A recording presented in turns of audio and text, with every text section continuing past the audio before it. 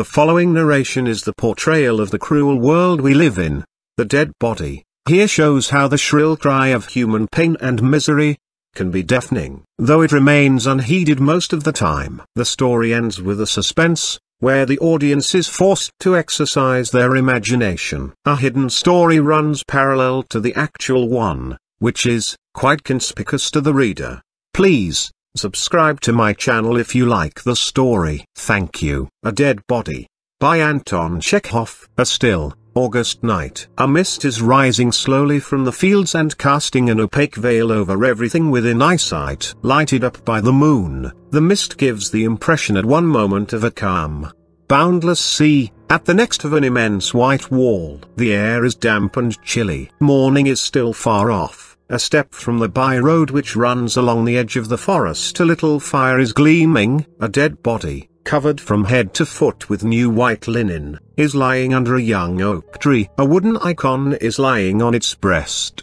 Beside the corpse, almost on the road, sits the watch, two peasants performing one of the most disagreeable and uninviting of peasants' duties. One, a tall young fellow with a scarcely perceptible moustache and thick black eyebrows, in a tattered sheepskin and bark shoes, is sitting on the wet grass, his feet stuck out straight in front of him, and is trying to while away the time with work. He bends his long neck, and breathing loudly through his nose, makes a spoon out of a big, crooked bit of wood. The other, a little scraggy, pock-marked peasant with an aged face, a scanty moustache, and a little goat's beard, sits with his hands dangling loose on his knees, and without moving gazes listlessly at the light. A small campfire is lazily burning down between them, throwing a red glow on their faces. There is perfect stillness. The only sounds are the scrape of the knife on the wood and the crackling of damp sticks in the fire.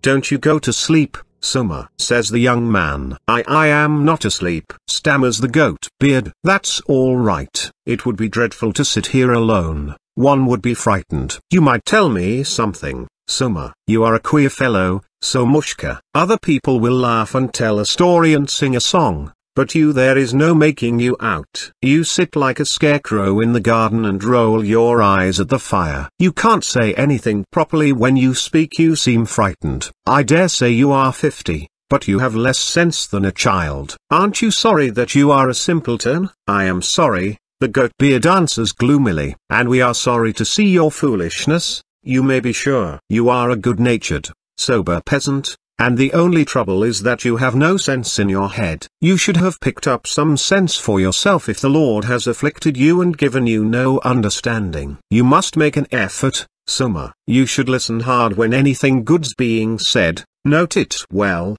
and keep thinking and thinking. If there is any word you don't understand, you should make an effort and think over in your head in what meaning the word is used. Do you see? Make an effort. If you don't gain some sense for yourself, you'll be a simpleton and of no account at all to your dying day." All at once a long drawn-out, moaning sound is heard in the forest. Something rustles in the leaves as though torn from the very top of the tree and falls to the ground. All this is faintly repeated by the echo. The young man shudders and looks inquiringly at his companion. "It's an owl at the little birds," says Soma, gloomily. "Why, Soma? It's time for the birds to fly to the warm countries." "To be sure, it is time. It is chilly at dawn now. It is cold. The crane is a chilly creature. It is tender. Such cold is death to it. I am not a crane, but I am frozen. Put some more wood on." Soma gets up and disappears in the dark undergrowth. While he is busy among the bushes,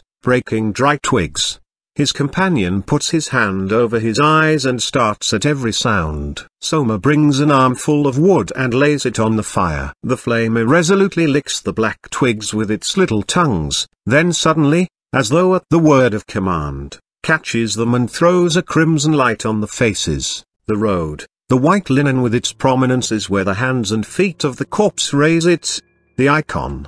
The watch is silent. The young man bends his neck still lower and sets to work with still more nervous haste. The goat beard sits motionless as before and keeps his eyes fixed on the fire. "Ye that love not Zion shall be put to shame by the Lord." A falsetto voice is suddenly heard singing in the stillness of the night. Then slow footsteps are audible, and the dark figure of a man in a short monkish cassock and a broad-brimmed hat, with a wallet on his shoulders, comes into sight on the road in the crimson firelight. "Thy will be done, O Lord, Holy Mother," the figure says in a husky falsetto. "I saw the fire in the outer darkness and my soul leapt for joy. At first I thought it was men grazing a drove of horses, then I thought it can't be that, since no horses were to be seen. Aren't they thieves? I wondered. Aren't they robbers lying in wait for a rich Lazarus? Aren't they the gypsy people offering sacrifices to idols?" And my soul leapt for joy. "Go,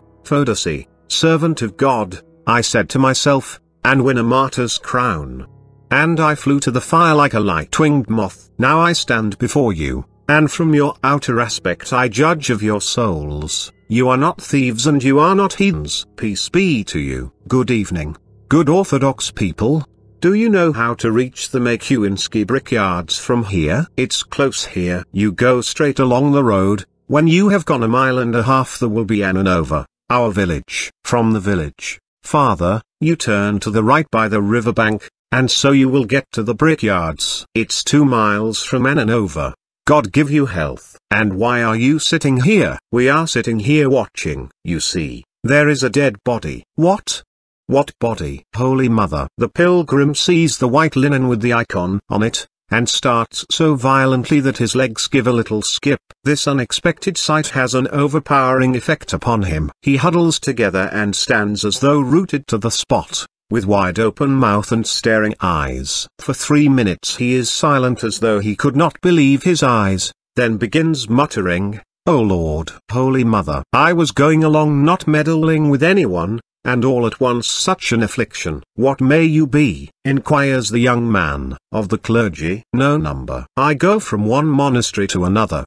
"Do you know me, Mihail Polikarpych, the foreman of the brickyard?" "Well, I am his nephew." "Thy will be done, O Lord." "Why are you here?" "We are watching, we are told to." "Yes, yes," mutters the man in the cassock, passing his hand over his eyes. "And where did the deceased come from?" "He was a stranger. Such is life. But I'll be getting on, brothers. I feel flustered. I am more afraid of the dead than of anything, my dear souls. And only fancy, while this man was alive he wasn't noticed, while now when he is dead and given over to corruption we tremble before him as before some famous general or a bishop. Such is life. Was he murdered, or what? The Lord knows. Maybe he was murdered, or maybe he died of himself. Yes, yes. Who knows, brothers? Maybe his soul is now tasting the joys of paradise. His soul is still hovering here, near his body, says the young man. It does not depart from the body for 3 days. Yes, how chilly the nights are now. It sets one's teeth chattering. So then I am to go straight on, till you get to the village, and then you turn to the right by the riverbank. By the riverbank. To be sure. Why am I standing still? I must go on. Farewell, brothers. The man in the cassock takes 5 steps along the road and stops. "I've forgotten to put a kopeck for the burying," he says. "Good Orthodox friends, can I give the money?" "You ought to know best. You go the round of the monasteries. If he died a natural death it would go for the good of his soul. If it's a suicide it's a sin." "That's true, and maybe it really was a suicide. So I had better keep my money." "Oh, sins, sins. Give me 1,000 rubles and I would not consent to sit here." "Farewell, brothers."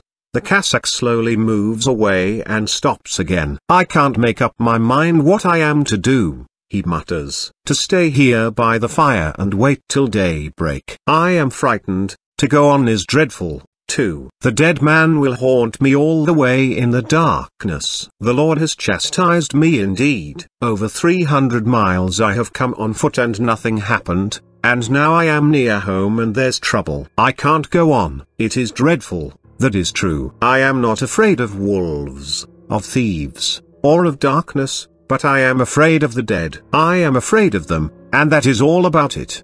Good Orthodox brothers, I entreat you on my knees, see me to the village. We've been told not to go away from the body. No one will see, brothers. Upon my soul, no one will see. The Lord will reward you 100-fold. Old man, come with me, I beg. Old man. Why are you silent? He is a bit simple, says the young man. You come with me, friend, I will give you 5 kopecks. For 5 kopecks I might, says the young man, scratching his head, but I was told not to. If Suma here, our simpleton, will stay alone, I will take you. Suma, will you stay here alone? I'll stay, the simpleton consents. Well, that's all right, then. Come along. The young man gets up, and goes with the cassock. A minute later the sound of their steps and their talk dies away. Soma shuts his eyes and gently dozes. The fire begins to grow dim, and a big black shadow falls on the dead body.